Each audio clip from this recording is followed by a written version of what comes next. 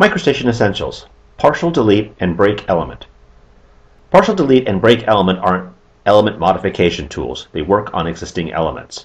Partial delete allows you to remove an unwanted portion of an existing element. The partial delete changes slightly in its operation based on the element type you've chosen to partially delete. Break element is relatively straightforward. It allows you to break an element into two pieces without removing any part of that element. Let's see how these commands work within MicroStation. First, you'll find the partial delete and break element under the modify element task in the main task. As you can see, partial delete has no tool settings. Really, it's mostly based on the type of element you choose. So if I go to a open element like a line, then the first point establishes the start point for the partial delete, and the second data point or left mouse button click establishes the end point of the partial delete. As you can see, you can delete all or part of an element here using partial delete.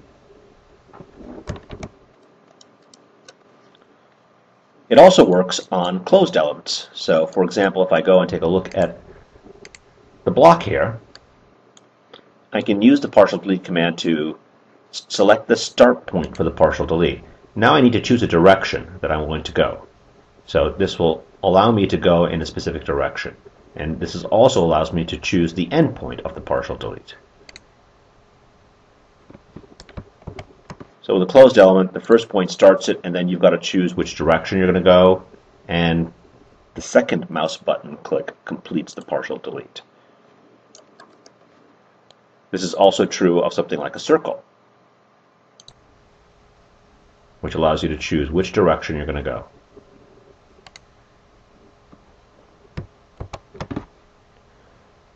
The break element tool is relatively straightforward.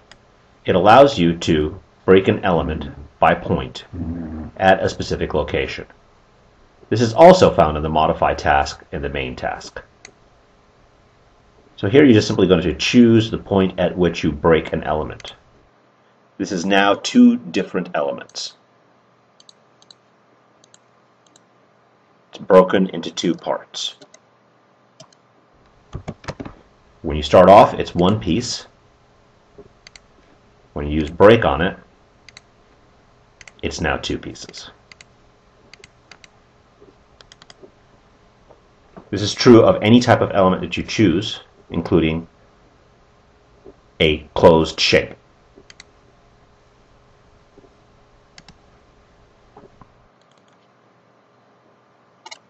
So, partial delete and break element. Partial delete allows you to remove an existing portion of an element that is unwanted. The operation varies slightly depending on the element type chosen.